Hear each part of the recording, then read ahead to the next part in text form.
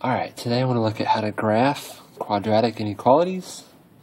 So basically it's going to be really just practicing graphing regular quadratics and then adding in the aspect that sometimes your lines are going to be dotted, sometimes they're going to be solid, and sometimes they're going to have shading. So if it's an inequality, you're actually going to always have shading. So I'm pulling problems out of a textbook here just to pick some to do. So for example, in this one we have y is less than x squared plus 2x minus 5. So what we want to do is we want to treat this like it's a normal quadratic and just start graphing it. So give myself a little grid over here. So let's start out by finding, and actually I want to do this one a little differently. So I want to, instead of trying to find the axis of symmetry and find the vertex, let's practice completing the square, just because in this case it's probably the easier way to do the problem. So we're going to give ourselves some room to complete the square. So to do that, you look at your middle term, which is a 2. You take half of that and you square that number. So half of 2 is 1. 1 squared is 1. So I'm going to add 1 here. And to keep my equation balanced, I'm going to subtract 1 from the end. So this part here should now factor as x plus 1 quantity squared, and I have a negative 6 on the end. Okay, so I've got my equation now in vertex form, so I can go ahead and start graphing it.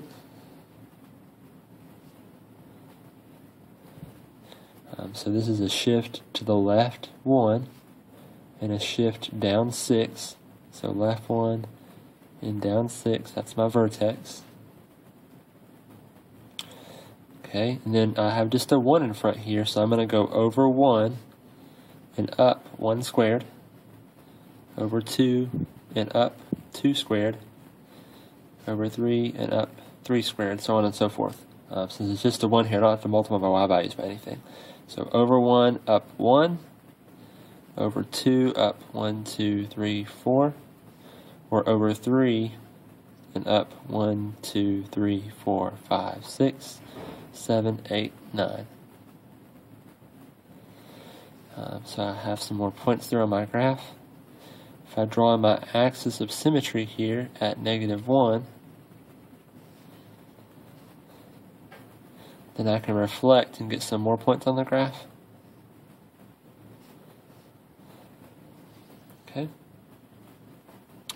So notice now that we've got our outline kind of drawn in. We had a less than here. If there's no equal to part in your inequality sign, so if it's just less than or greater than, that's going to mean that your line is dotted. If it was less than or equal to or greater than or equal to, then your line would be solid. So in this case we just have less than, so we're going to draw in a dotted line here.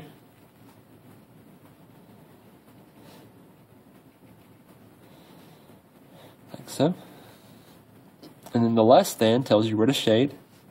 So if it's less than, we're going to shade below the vertex.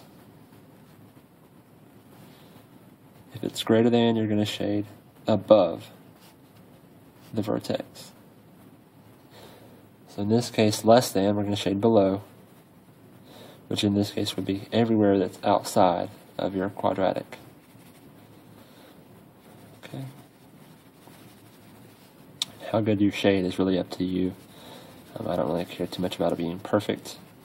Just want to get the idea down.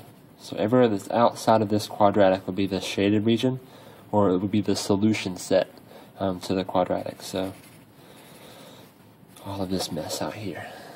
Okay, so basically if I picked a point that was in this shaded region, that would be a solution to this inequality that we have up here. So for example, the point at 2, negative 6. 2, negative 6 is inside the shaded region here, so it should be a solution. So if I plug in 2, I'll do that up here, and I plug in 6 for y, we should get a true statement. So it's always nice just to go back and check your answer to make sure that it makes sense. So 6 is less than 8 minus 5. 6 is less than 3. Oh, it's negative 6. That makes more sense.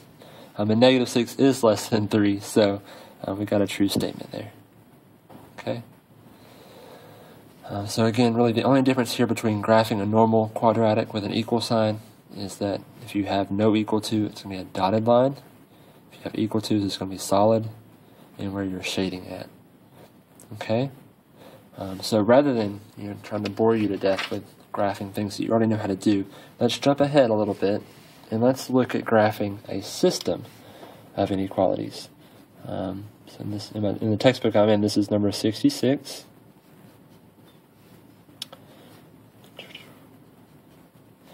And this is a really easy example. So here we have a system of inequalities. We're going to graph these two things on the same Cartesian graph. Alright, sorry for the interruption. I always have someone that comes into my room while I'm making a video. So here again, we're going to try to graph both of these on the same coordinate plane. So, and then the solution set will be where the shading overlaps at. Where do both of the lines end up shaded? So to graph y is less than or equal to x squared, that's really easy. You have your vertexes at the origin. Make myself some little notches here. 2, 3, 4, 5, 6.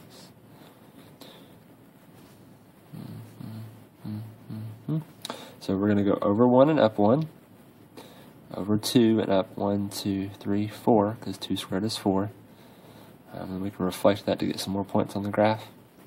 Notice that it's less than or equal to. The equal to part tells you that you're doing a solid line. And the less than part tells you that you're shading below the vertex.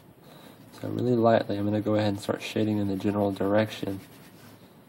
And I want to do this lightly because once I graph my other line, I'm going to darken in the part where the shading overlaps at. So you may not even be able to see that, but I can. So as long as you can tell where you're shaded at, then you're good. Alright, so the other line, this has been shifted up 5, 2, 3, 4, 5, and it's opening downward. So we're going to go over 1 and down 1 in both directions, or over 2 and down 4 in both directions. And again, it's equal to, so you're doing a solid line. And in this one, you're shading above the vertex, so again, you're shading on the outside.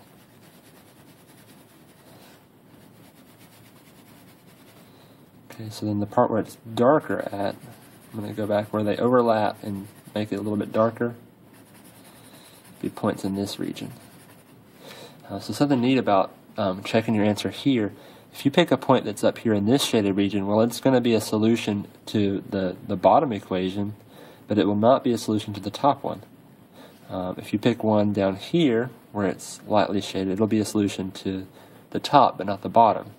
Only points that are over here where it's shaded in both sections are going to be points to both solutions, or solutions to both equations. So just something kind of neat there. Let's do one more of those, just so I can show you another example. 67 here.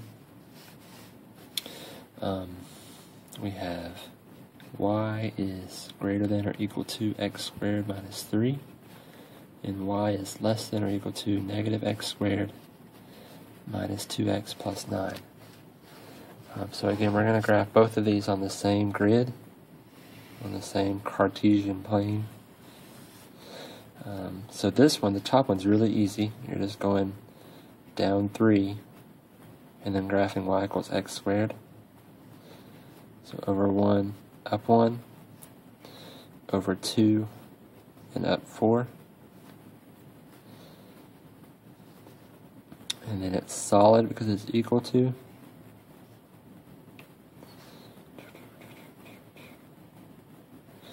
And you're shading above the vertex, which in this case would be on the inside. Again, make your first shading kind of light so that you can go back and darken it in later if you need to. Now the other graph is not in a nice form at the moment, so again, you might want to complete the square here. So to do that, what I'm going to do is I'm going to divide everything in my equation by a -1. So I'll get x squared plus 2x minus 9. And when I divide by -1, I have to do the same thing to both sides. So over here, I'm going to get -7 is greater than or equal to. Okay, then I'm going to complete the square.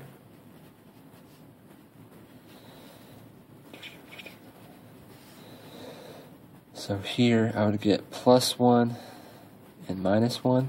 Take half of b and you square it. You add that number and you take it away. So this part here will now factor as x plus 1 squared. -9 and -1 is -10. Then I'm going to go back and divide everything by -1 again. So my signs return to normal. And this is my equation now. So my graph is going up 5, 6, 7, 8, 9, 10. And to the left 1. And then it's going to open downward. So I'm going to go over 1 and down 1. Or over 2 and down 1, 2, 3, 4.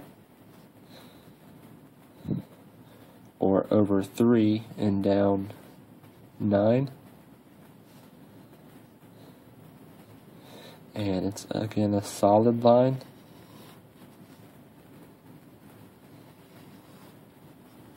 So I want to continue this one a little bit and finish the shading that would have been there. Okay, so on my upside down graph here, it's less than or equal to, so again I'm shading below the vertex. And my shading is going to overlap inside here. So this section here would be my solution set. Okay? So there's a couple examples of graphing quadratic inequalities. All of these quadratics had two variables to them. In other words, they have an x and they have a y. So we had an x and a y, x and a y, x and a y, x and a y. They all have two variables. There's also such a thing as a one variable inequality, which I'll make another example of here in another video of here in just a little bit and post it as well. And they're solved a little bit differently. So I'll show you how we do it here at my school. We take a little bit of a different approach. So